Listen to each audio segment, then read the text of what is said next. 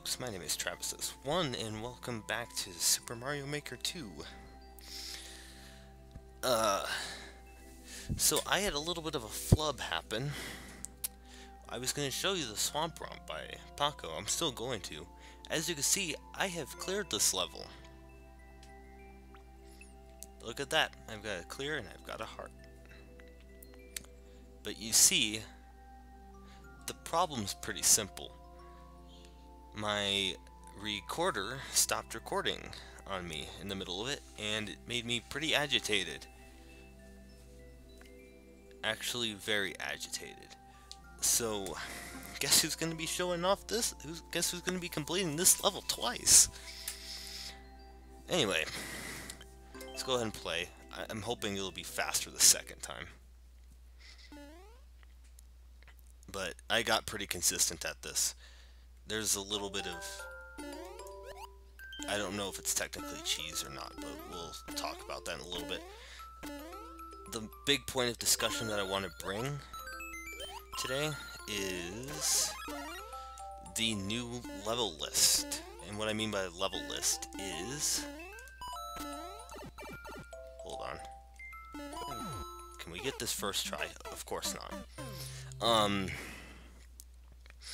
In the description below, there will be a list for the levels I will be completing in order.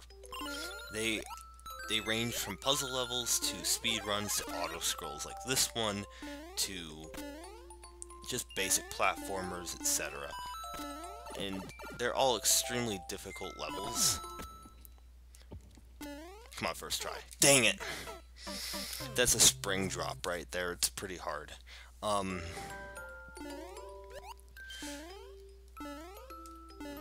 yeah, they range from all sorts of things. This took me an hour and a half to beat this, and this was the next one. It's technically Hot Sponge was the first one, but this is like a whole series and whatnot. And that's the overall plan, or plan of action. Anyway, a little bit about this level. I'll talk more about that after I complete this. Again. A little bit about this level. This is a pretty fun level. It's very challenging. It's very difficult. Obviously, it's a step up from Hot Sponge, in my opinion. It's only like 0.06%, like, harder. But, like, in this game, that's a lot more than what you think. Like, if people are from the GD community, that's pretty much the difference between, that can be the difference between an insane and extreme demon. It's pretty nuts. And just to kind of put this into perspective, this level is pretty hard. There's levels that are obviously harder than this, but yeah. So we're coming up to a part that I have to do a little differently because I find it quite inconsistent. So you're technically supposed to hit that Goomba, and you're technically supposed to hit that Goomba too. But the problem is I find that part to be super inconsistent, and not the way that the way that it works is really inaccurate for me. So I've found that it is easier just to avoid the entire problem and do it the way I do. So you just technically jump up, hit this. If you jump right, if you do it the right way, you'll land on the thwomp, just like what he originally intended to be able to complete the level. So I guess you can technically say that there's multiple paths, but in truth, it's kind of cheese. But that's okay.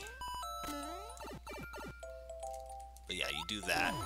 You take that spring, you get into there, you don't miss the jump, right? And then you do a spring drop to finish the level. But yeah, this took me an hour and a half to complete, and now the fact that I have to redo it is really making me angry. So I'm hoping that it'll take like 20 minutes, but truth be told, like, that's not gonna happen. This level was really difficult. I'm actually super happy that I completed it.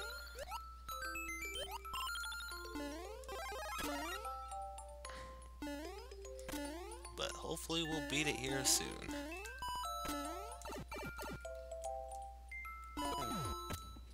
Grab that in there. Oh, there we go. Perfect. We'll do it twice. Why not? Course clear. Awesome. Short and sweet and to the point. I guess that means I don't have to edit. Well, I'll have to put the two things together, but I don't really need to edit anything. Wow, that only took me 5 minutes a second time. It took me an hour and a half to beat this originally. Holy crap. Well, once you get the level, it's like not that bad. Anyway, I left a comment. I'll be leaving this comment every single time I beat a level. As... what the crap? Yeah, it's the little beat it thing, and you're required to have to clear the course, right? That's the goal.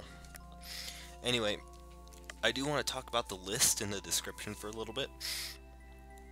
If you don't care, don't care. But basically, it's a list of difficult levels that I'm aiming to beat. It started off with Hot Sponge, and it will end with the level Pit of Papanga Super Skyzo, which is something that I'm absolutely going to regret later. But it's got a list of speed runs, it's got platformers, it's got puzzles, it's got everything. Something that can continuously challenge me to be able to complete harder levels, right? And it's got a list of like famous creators. Some of my friends are going to be in this, the whole 9 yards. I'm super stoked. It's an amazing list. It's going to be challenging, and it's going to be difficult because it's got a lot of hard levels in there. Kind of just like this one. But how it works is every level that's red means that I haven't completed it. But when it turns green not when I upload the video, but when I complete the level. So next one, for example, is Desertic Path by Laser Sword 33, or LS33 in this game. Once I complete that level, that will turn green. Not when I upload the video, but when I complete the level. So, I'm really excited. I hope you guys are too. This will be just a continuous list of difficult levels. I'm sorry this should have been longer. I had a lot of really annoying fails, but like I said, the video got stopped and I'm really agitated about that. Anyway, this is an amazing level. Go and check it out. Maybe you can go and beat it, right? See my wonderful beat it comment, right? Anyway, thank you all so much for watching, and until next time, I will see you all later.